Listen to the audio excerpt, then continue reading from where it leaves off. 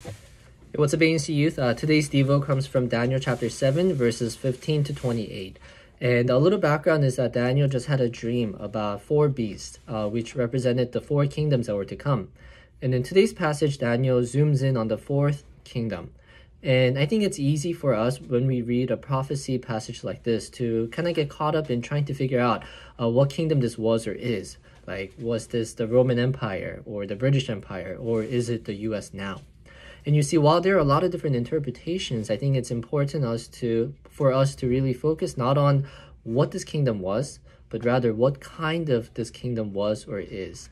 You see, in verse 25, this kingdom is described as a kingdom that speaks words against the Most High and wears out the saints of the Most High. What we see is that this kingdom, this power of this world, is against God and God's people.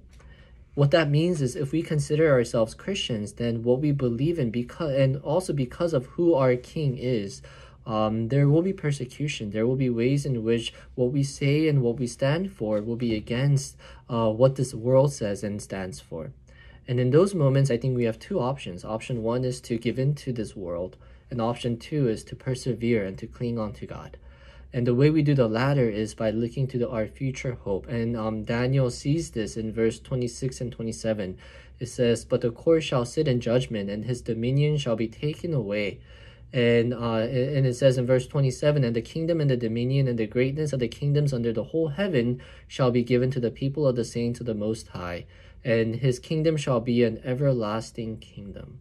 You see, we have this future hope that this world is not the end, but rather that we are going to be with God, our King, our Heavenly Father, where his kingdom will not be temporary, but rather eternal. And so I hope that all of us today could look to this future hope and be strengthened by it. Have a good day.